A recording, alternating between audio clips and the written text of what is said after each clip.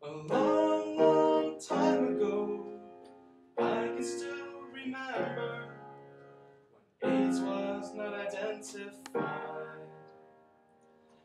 It's a retrovirus, letiviring. Wish that it would go away, but instead my CD4 count just declines. The count drops fast initially. Flu and fever, lymphadenopathy. A few weeks to recover, but HIV's forever.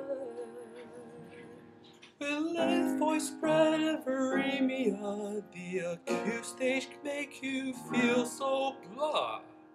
The CD4 counts are revived, but still they won't survive.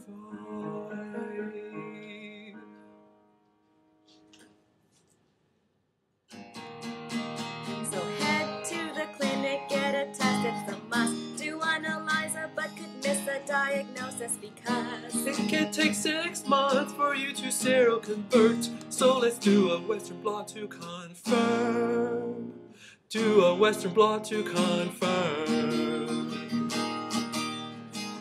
Let's talk pathogenesis and transmission of the HIV virus.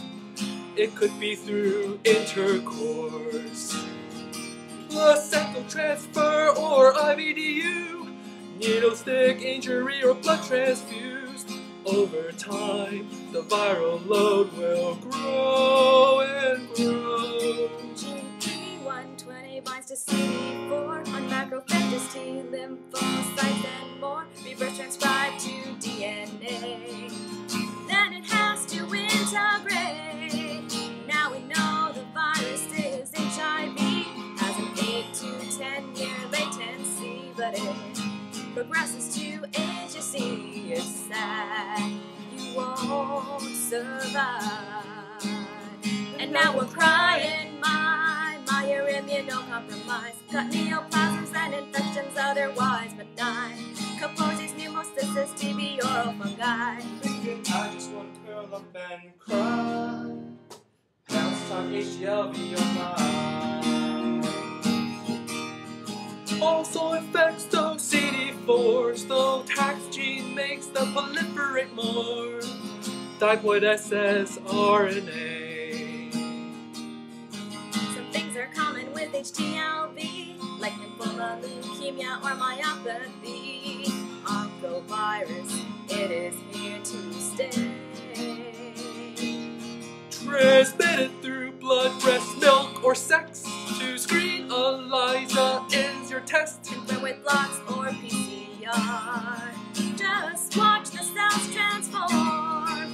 You can get lymphadenopathy And a hepatosplenomegaly. and that's all for HTLV. You still might not survive. So in conclusion,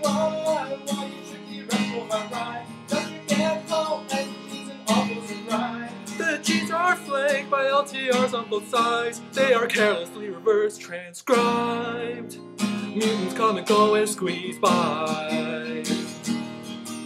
the central dogma retroviral defy. Use the host machinery in order to multiply. And the first year meds go drinking whiskey and rye. Just don't catch a retrovirus.